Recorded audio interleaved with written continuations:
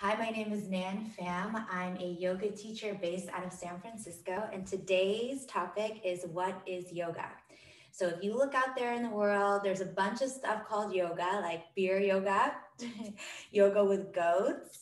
Um, and so, I just want to clarify what exactly yoga is. So, yoga consists of 8 parts. There's 8 concepts in yoga, and the poses, what they call asana, is only one of them. You'll find yoga classes that only focus on teaching you how to do the poses, doing handstands. Okay, but just remember that that's only one part of yoga. And what yoga really is, it's a tool to bring you home to yourself.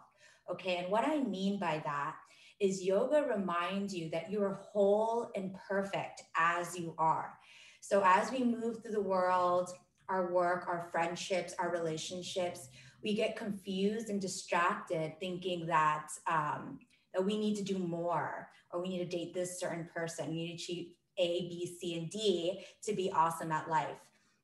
And what yoga reminds you of is that you don't need any of those things. As you arrived in this world, you're perfect and whole as you are. So if you go to a yoga class and there's no philosophy in there, or there's no concept of bringing you back home to yourself, you're probably just doing stretching or really shitty gymnastics. So that's it for today.